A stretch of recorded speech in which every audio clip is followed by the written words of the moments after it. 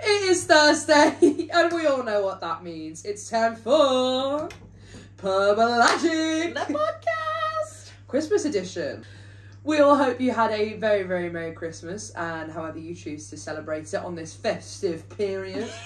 I keep seeing you in the reflection, and it's so funny. It's the fact that it's like propped up on the back of my jumper. As you all know, we are going to begin with a story of the week. Oosh. And this one is for the festive holidays, and it's a really sweet one. I thought it would be a nice little short one. Family found a baby owl living in their Christmas tree. Well, I hope they took it in. Yeah. I took it out. The intruder had spent 4 days hidden in the tree in the family home before it was discovered. One family got a little something extra when they picked out their tree this year, a baby owl. It was not until 4 days after they had put it up in the living room and decorated it before they found the intruder. Now, we have 3 dogs, Michelle White told WDKY TV. Michelle said, I have 3 dogs. We use this room non-stop, watching TV, the kitchen's right there, and no indication. Carpet cleaner Bobby Hayes noticed the bird after plugging in a piece of equipment and seeing the tree start to sway. Oh. The owl was literally sitting on a lower limb. It crawled into the tree further and took me several minutes to find it. Oh, that's fucking huge. How did they not see that in the tree? Oh. It's just a really close-up photo. Oh! He sent photos to Mrs. White, who said she was glad he was there to deal with the animal.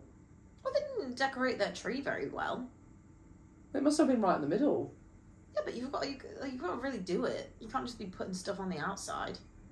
Got to get the layers in, get the tinsel going, get the lights in the right place. Yeah, it must not have been. Well, it's a... Can I look at it? Did they have a name? Did they name it? No. Mr. Hayes safely released the owl into the back garden. It must have been so sleepy. They should have found another tree to put it in. Well, he might have put it in a tree in the back garden. Maybe. Oh, I would love to find a little owl in my Christmas tree. Me too. I think it would be the perfect present. Yeah, I don't know. I'd maybe not perfect, but it would be up there. Maybe it would give you a little wish.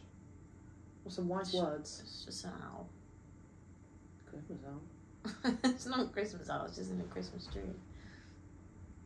Yes, it's a Christmas owl and it could have granted you a wish, okay? I feel like I've got a neck brace on. I liked how short that one was. I like it, I think that was enough. I think it was really sweet. It was really, really nice. It was kind. It was. Sky News. Yeah. Finally. Something bloody positive. Yeah, I know. Now the next one. This one goes a little bit deeper, which is why I wanted to pick a little bit more of a lighter one. This is our pub logic section now, guys. Oh, I was going to say, another story? No. Okay. Right, this one really boot me out. It's not scary, okay. It's just like makes you feel a bit odd. Mm-hmm. These are not my memories. Right, so us sitting on this sofa, we have memories here. How many other people have sat on this sofa and created memories here? Probably quite a few. How crazy is that, though? That other people's lives are just, like, revolving around ours. Like, people have sat on this today. Yeah. I think when at first I was kind of like, well, yeah. But, like, I think of it as, like, even when you're walking down the street or you're on a bus. Yeah. Like, you're so insignificant to everybody else. And, like, they have so many things in their life. Like, they have their own life. Yeah. It's weird. It's really weird. It is genuinely insane. Like, when you think about it, like, if you go into someone's house, they'll have, like, core memories on those stairs. Or, like, in that bedroom. Or under that stair. Specifically. Yeah. I don't know why you would be friends with Harry Potter, but... it's even like how when we got moved out of the house, yeah, like you saw how upset I was, yeah, and you were upset too. But it's weird because you spent so much time there, yeah, but it meant so much more to me, and I'd only lived there like a year longer than you had, 2 years longer than you, Like, it's just how that is a really weird thought. And I also like to think sometimes, like, I wonder what I've done that's had an effect on someone's, like, day. Yeah. Or, like, even if you're on the bus and you, like, move up to give someone a seat. Nice. Yeah, it looks cute. But, like, say if you move up to give someone a seat on the bus, they could have been having, like, the worst day ever. Yeah. And it makes me think about, you know, I always see those stories and it's, like, it's kind of sad, but it's a deep question. But it's, like, there's people are like, oh, I was thinking about ending my life today. And then someone smiled at me. Yeah. And, like, it made me feel like I meant something. Yeah. Like, it's crazy. You can do the tiniest little thing and it can change the path of someone's complete life. Yeah. And you'll never know. Absolutely. I do genuinely think, like the fucking people who sent my Wenzels wrong again. I will never go near that shop. I will still order from there. I will never go in that shop again. Because, like, imagine if for some reason they asked for my name for an order. Yeah. Imagine if they saw it and then they found out that they'd been sending me the wrong order for weeks on end. Yeah. They ruined my mood a lot of times and they didn't even know. But they should know. And I think they do know by now, and I think they're starting to do it on purpose, actually. Maybe you should order from a different Wenzels, see if you get it right. I can only get it from that one. Oh. Where I live. That's sad.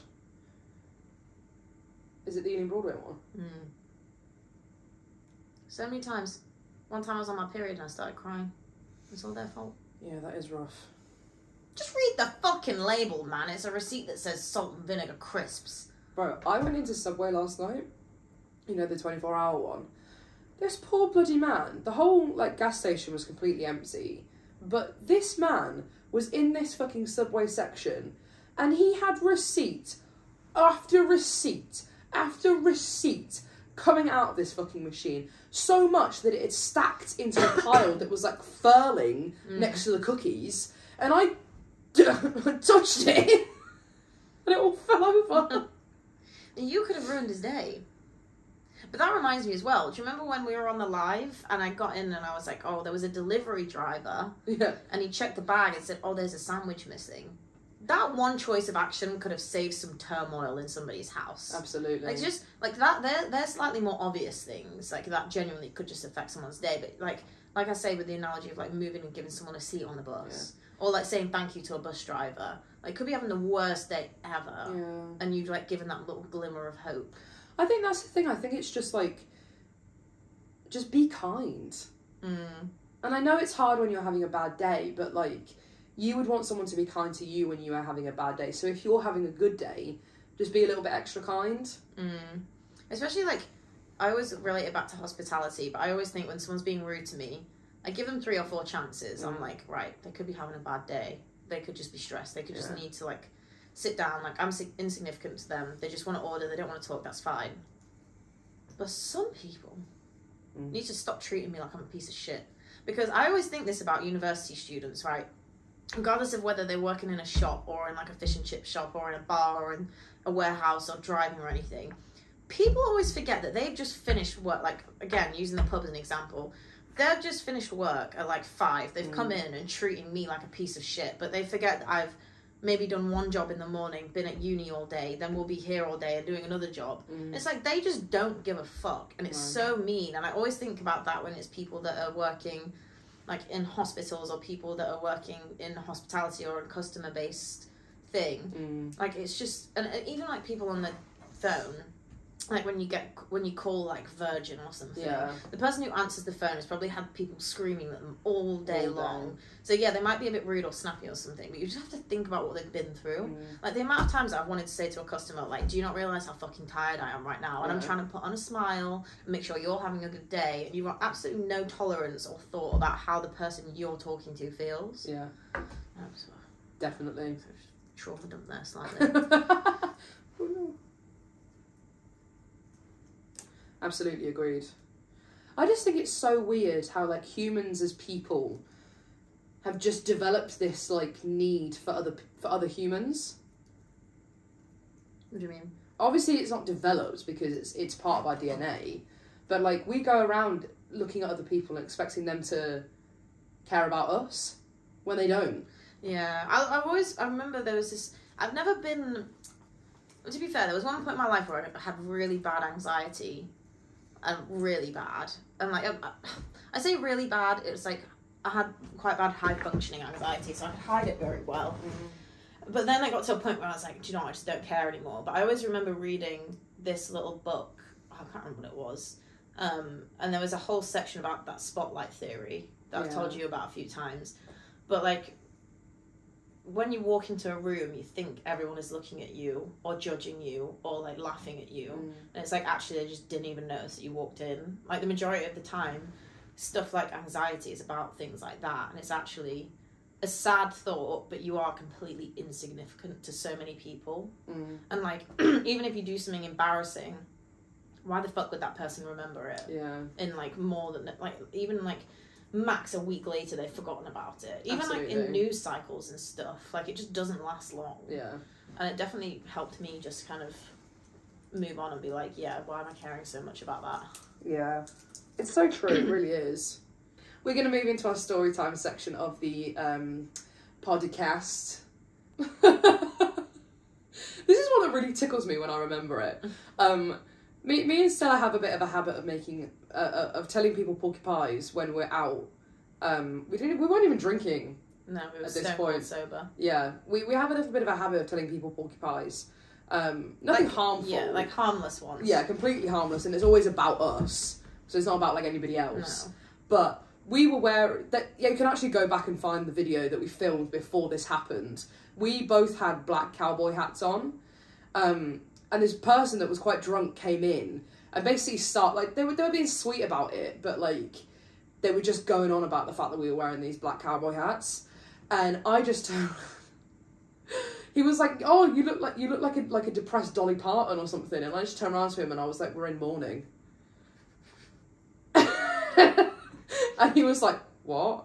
And I was like, "My horse died." And he was like devastated at the fact that he had like pushed this out of me.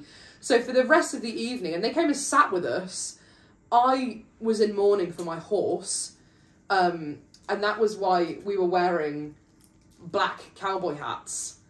And the horse's name was Donkey, and I had basically said that the glue factory had picked him up that day, which is why we were truly mourning Donkey. And they decided that they were going to buy me some Pritt sticks for Christmas. Maisie said originally that it was Gorilla Glue. Yeah. But yeah, then a few days later they came back in and they came up to me and they were like, "Oh, how's Maisie's horse?" Like, how's Maisie doing about her horse? And I was like, yeah, it's just been a really tough week. Like, yeah, I think it was kind of difficult that people were making comments about it because she was trying to like look really happy, but obviously it didn't work out. And they still to this day believe that Maisie had a horse called Donkey that died and got put into glue. Yeah. And they were like, "Can we see it? Would we be able to see a photo?" And I was like, "No, it's just too raw." They didn't ask me about riding him. Didn't ask me about anything. I just told them I had a horse and it died. And they were like, "What did it die of?" And I was like, age. And then someone else asked me how old it was, and I said 2. It was so funny. I just genuinely think lying to people like harmlessly can be so funny. I told someone that our friend was a pro rugby player, and the person that I ended up telling was the co-coach of the Press team. Well, they loved you after that, so it was they did like me. He called me a lying cow, but in a fun way. Yeah. It's always the way though. Like my mum used to tell me that when she'd get on a plane, she'd always make up a story. Like if they got chatting, she'd make up different stories about who she was and what she did. Yeah. There's so many. She did an Irish accent on the plane ride the whole time once, just to pretend she was Irish. That's beautiful. So, mother, that would be why I am now. Porcupine. Not a liar, but have lied. Not pathological. Is it a porcupine? A porcupine. Porcupine. Oh, me heed. No, you heed.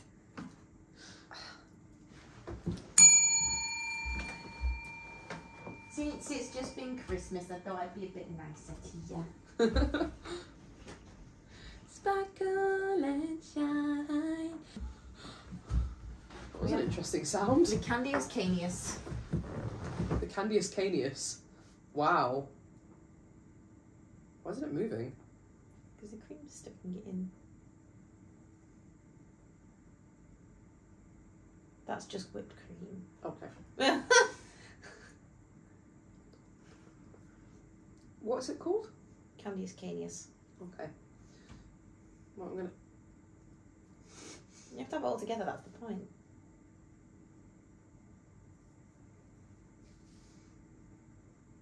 It's not very nice.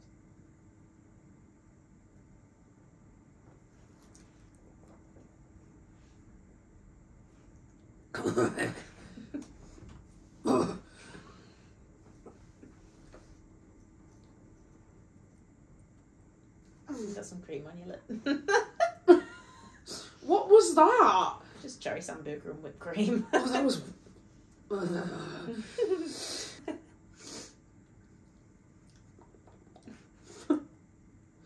Well, we hope you've enjoyed this episode of Pub Logic, and make sure to like, subscribe and hit the notification bell, and also go and follow us on Spotify. We hope you enjoy celebrating the new year. We also hope you've had a very fun festive period, and I hope you enjoy our crowns.